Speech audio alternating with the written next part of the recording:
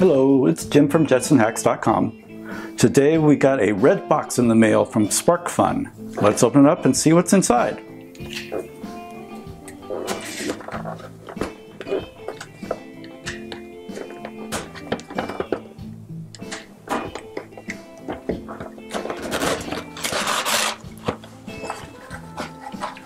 The packing list.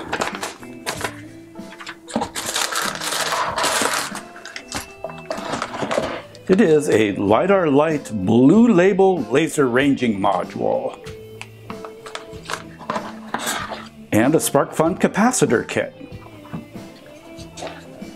I'm guessing there's capacitors in here. Oh yes, a whole bunch of them. The LIDAR-Lite, a class 1 laser product.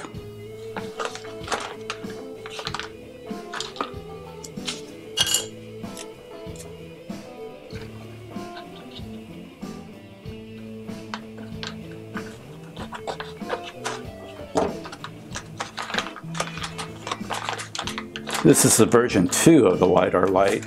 If you remember, we did a LIDAR-Lite version 1 a few months ago.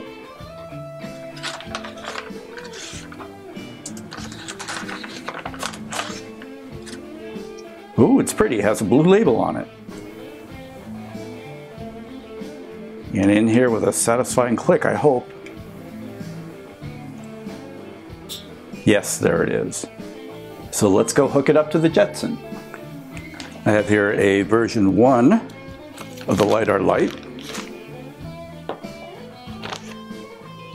So you can see that it looks like it's the same housing.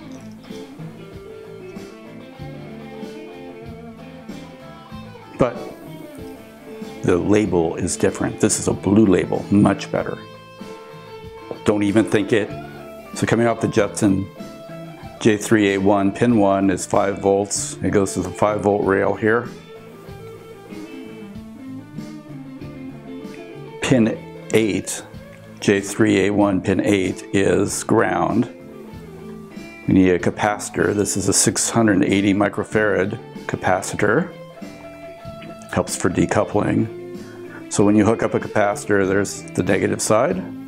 It's a short pin usually. So I just put it in the breadboard.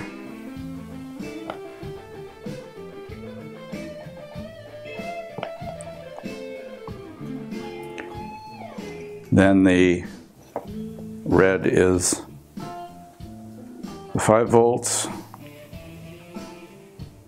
And the LIDAR-Lite. The other end is the ground.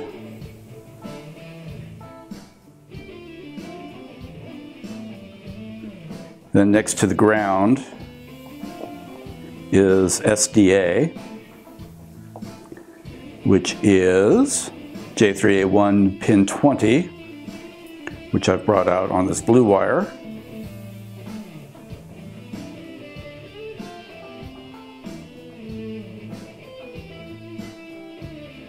And next to SDA is SCL, which I brought out on this yellow wire from the Jetson on pin 18 J3A1.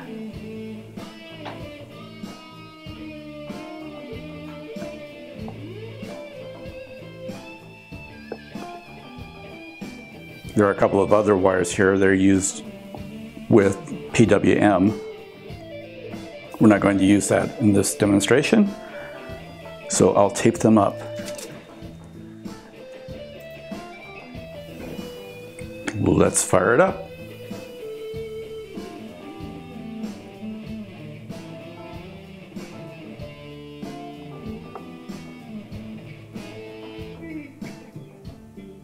No smoke, we've cheated the gods again.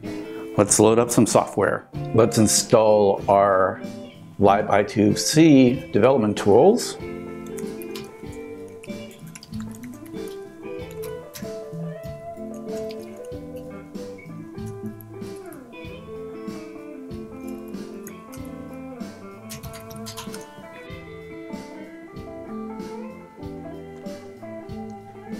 And let's check to see if the LIDAR-Lite shows up. Oops, we need sudo.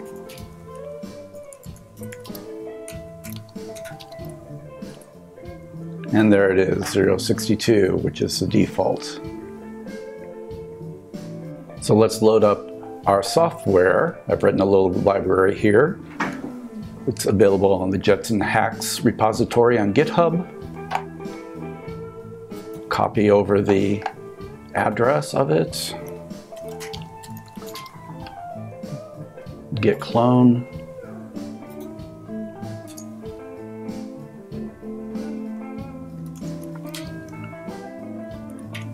Switch over to that directory, over to the example directory, hit make.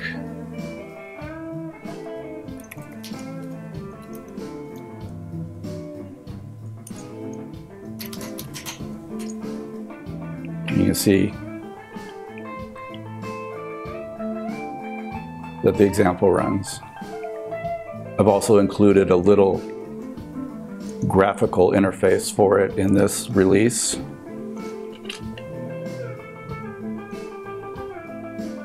One important note, the LIDAR-Lite version 2 software is not compatible with the LIDAR-Lite version 1. So if you try to use this software with the version 1, it will not work. So I've started up the little graphical demo. Notice that when I put my hand over the sensor, it tracks the position.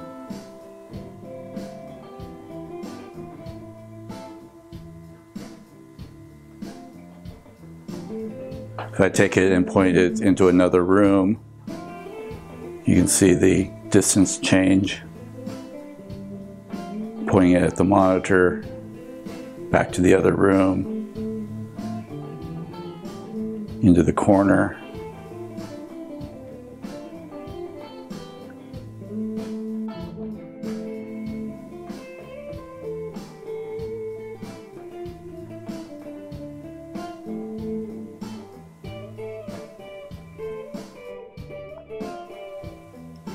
You can see the signal's pretty stable.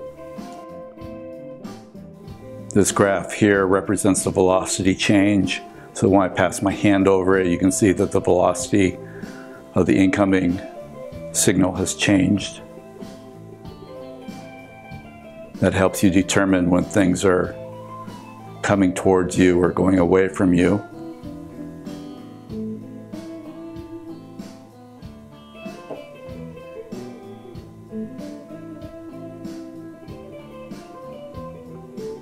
And since it uses light, you don't really have to worry too much about the surface. For example, cloth.